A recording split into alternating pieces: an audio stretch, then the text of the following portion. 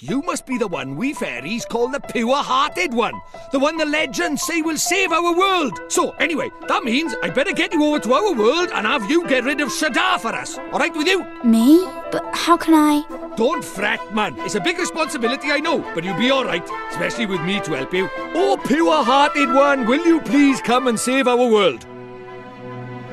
No. This is why they say never work with children. But I don't know anything about your world. Look at this place. It's amazing. So this is your world.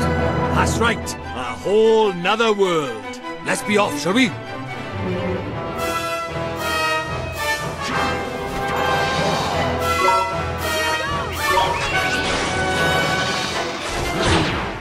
The boy who will save the world. But unfortunately for him, his light is yet a mere candle in the blackness. Indeed. He may be the child the prophecies speak of, but he is a child nonetheless. Yet these humans can be disturbingly powerful. Do be careful out there now, won't you? You don't stand a chance. Why did you set out on this journey in the first place? It's my mom. I have to save her. That's why I brought you here, innit? You might just be able to stop him, see?